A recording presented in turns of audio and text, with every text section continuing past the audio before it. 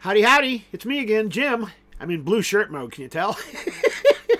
Hey, listen, so many of you have commented on the poem that I put up called God Bless the Songwriter.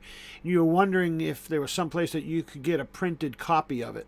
It's funny because my son last night was just saying, you know, that belongs printed out and in a frame in every songwriter's room in the world.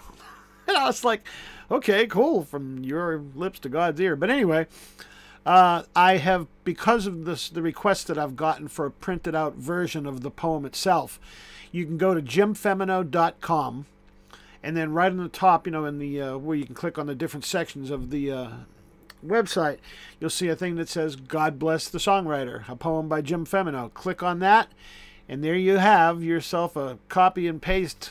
You know, I'll try to put a download of it in there too, so that you can print it to whatever.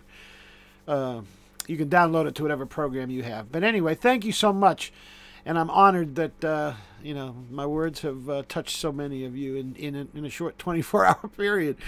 Anyway, God bless. Have a great day, and go download your own copy of that poem, God Bless the Songwriter.